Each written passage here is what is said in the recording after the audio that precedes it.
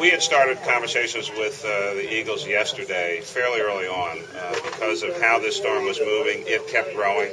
I want to remind folks that our first estimate that was given to us by Weather Services on Wednesday, this past Wednesday, was that this storm was going to be 4 to 8 inches. Obviously, it grew a little bit over time, and so as we saw that happening yesterday, we started conversations with the Eagles. The Eagles needed permission, of course, from the NFL. I think one other game got moved because of the weather. I think that was the Baltimore game, and then they called it yesterday. That gives us time to clear the roadways, get the parking lot straightened out. They've got to spend time getting the field ready, as well as getting snow out of the stands. So it worked out well for everyone, and I really appreciate their cooperation. Moving that game back helps us a great deal with our own snow fighting efforts.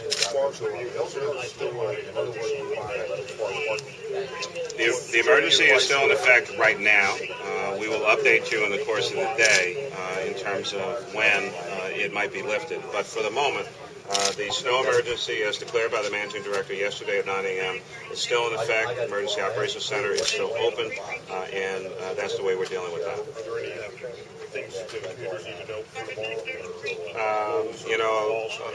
A lot will happen between now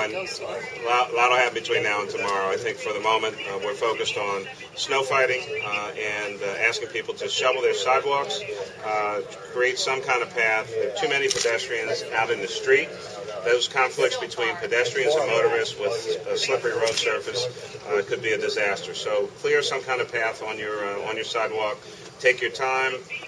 Don't overexert yourself. Don't hurt yourself. Stay hydrated and take breaks from time to time.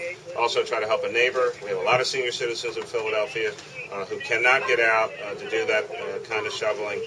So if we all help each other, we can get through this. But we need to get those sidewalks clear. And please don't throw the snow back in the street. As you said, we got a lot more snow than was initially forecasted. How is this impacting the city financially? Our primary focus right now is getting the city back up and running. All the departments and agencies over the next week or so will figure out what the cost is. It's a snow event. We have to deal with it, and we're doing it in the most expeditious and efficient manner as possible. And snow is snow. I mean, it's hard to predict. As I said, we were first told 4 to 8, and we end up with the second worst snowstorm in the city's history. So, it is what it is. We're going to fight it. We're going to keep working on it until we get the city back up and running. Where are you going to put the snow? We were thinking about putting it, a lot of it actually in your backyard, but we're not sure if we can get all the trucks over to your place. Over time, some of it's going to melt. Obviously, we're trying to compact it in a variety of places, but out of the way of pedestrians, off of corners, et cetera, et cetera. So we're trying to do the best we can with 43 inches of snow. Can you go into the whole trash pickup thing again? Sure. Trash pickup for the upcoming week will be dealt with as if tomorrow were a holiday in terms of trash. What everyone knows is most holidays are on Monday. Everything gets bumped back a day. So if you're a Monday trash service person, put your trash out on Tuesday. If you're a Tuesday, put it out on Wednesday. If you're Wednesday, put it out on Thursday. If you're Thursday, put it out on Saturday, because Friday is Christmas Day, and of course we're not providing service. And if you're a Friday person, put it out on Saturday as well. We will deal with that over the course of that weekend and hopefully get the city back on pretty much a regular schedule on Monday.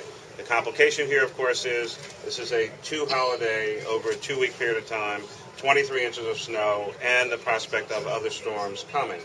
So that was a decision. We spent a lot of time trying to figure out the best way to make it happen. The one thing we know is everyone's used to a holiday in a week.